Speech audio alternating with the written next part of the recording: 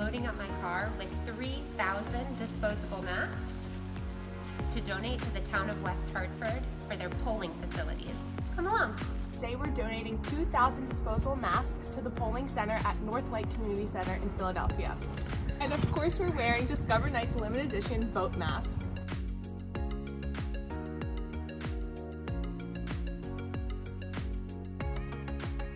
I want to thank very much Discover Night for their donation of 3,000 face masks. Thank you from Northlight Community Center for bringing these over to us.